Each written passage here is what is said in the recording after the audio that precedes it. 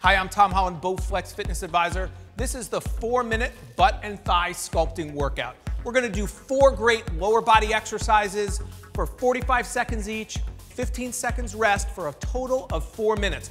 We're gonna use dumbbells. You can do them with or without at home.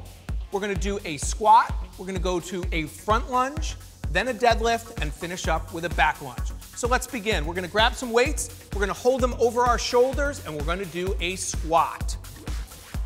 All right, get in position, ready, and begin. Take your time at home, 45 seconds.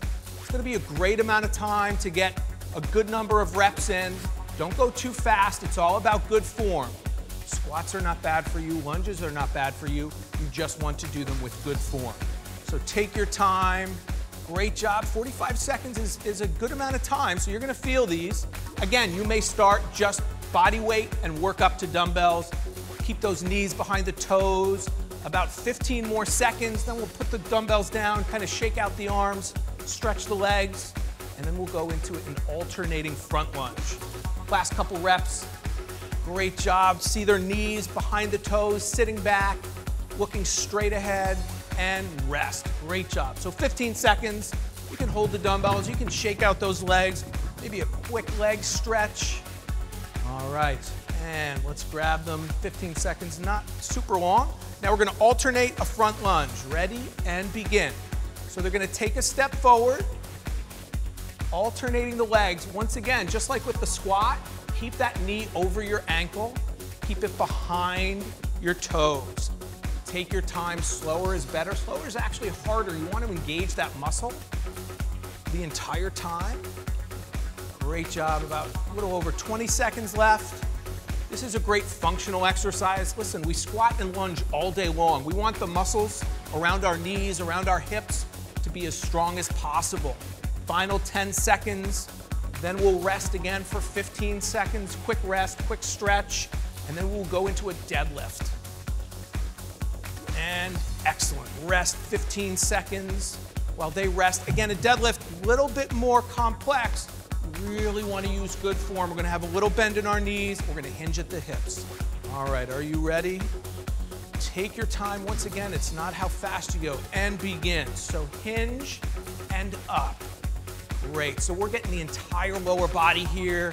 This deadlift, you're getting your glutes, your hamstrings, your lower back, your posterior chain. Great job. Excellent. So this is advanced. You may do this with no dumbbells, just get the movement down first, and then slowly add weight as you get stronger. Final 20 seconds. We'll have one more 15-second rest, and we finish up with a backward lunge, which is an interesting take on the lunge. 10 more seconds. Great job, Daisy, great job, Lisa. 3, 2, and rest. Final shakeout. So now we're just gonna do an opposite of the front lunge. We're gonna hold those dumbbells. We're gonna step back. As we step back, we work that front leg. All right, are you ready? 5 more seconds rest. Final exercise, final 45. Ready and begin. Step back and then alternate. Great job. Just like with the front, just like with the squat, knees are important. Keep them back. You want them to be over your ankle if possible, but definitely behind your toes.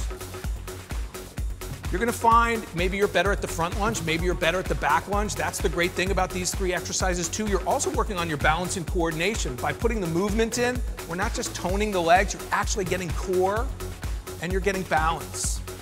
Final 10 seconds.